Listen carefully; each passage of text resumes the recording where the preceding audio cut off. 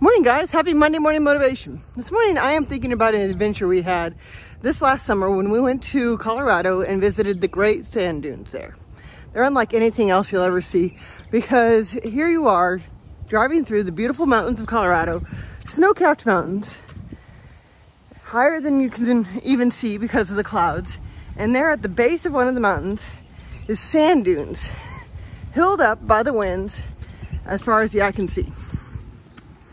It's spectacular, and it's part of a national park, which means that we could go and play on them. And we spent the day doing that. We went and ran up the hills and then rolled down them, and we dug in them and, you know, made sand angels and just had a grand old time playing in this massive sand that was out there in the middle of Colorado.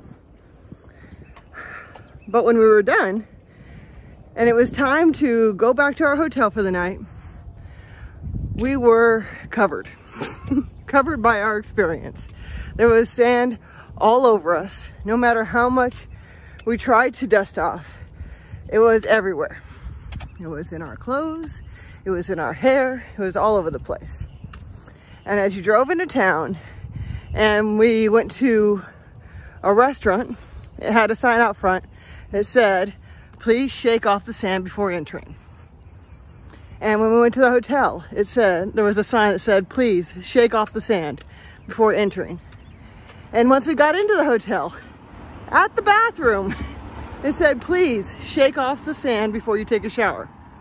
See, that town had had so much experience with those sand dunes that were right there that they knew that everybody was going to be coming into their town covered with sand, covered by the experiences they had had. And I'm thinking about this today because I think that we may not even realize how much of the experiences of our past that we are carrying with us, how much of the way we're viewing the world around us is tinted by the way we've experienced things in the past. And as we move forward in the things of God, we need to shake off those things. We need to shake off the weights of misconceptions. We need to shake off the weights of offense. We need to shake off the weights of hurt, of worry, of concern, of misunderstanding before we can enter in. See, the thing is, it's on the other side of that threshold.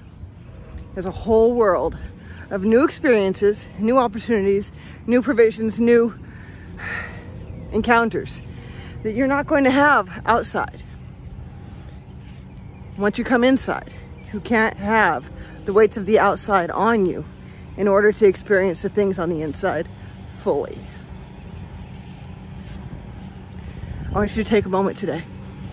I implore you, I encourage you, take a moment today to purposely shake off the past so that you can experience the new that is coming at you, so that you can enter in free of the debris of the past. All right, I love y'all. I'll talk to you later. Bye-bye.